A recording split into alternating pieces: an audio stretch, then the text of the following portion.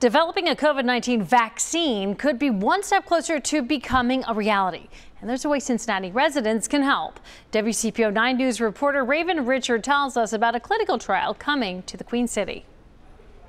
That trial will happen at Cincinnati Children's Hospital. They're looking for adults who do not have COVID-19.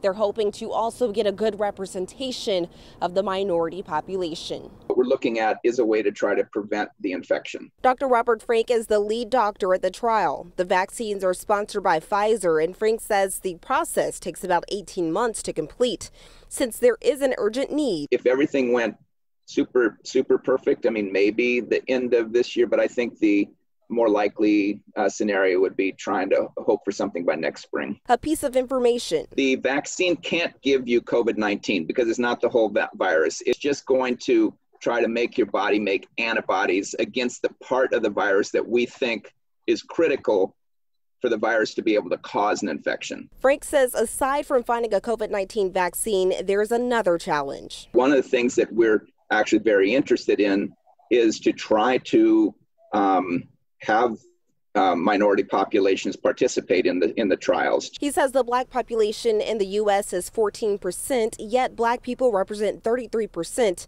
of coronavirus deaths overall. It means finding minorities to take part in the trial is crucial. We think that the vaccine has potential. May 11th is the target date for vaccinations to start in this study. Researchers will also screen participants to make sure they are not carrying COVID-19. Contact Children's for more information. In Cincinnati, Raven Richard, WCPO 9 News.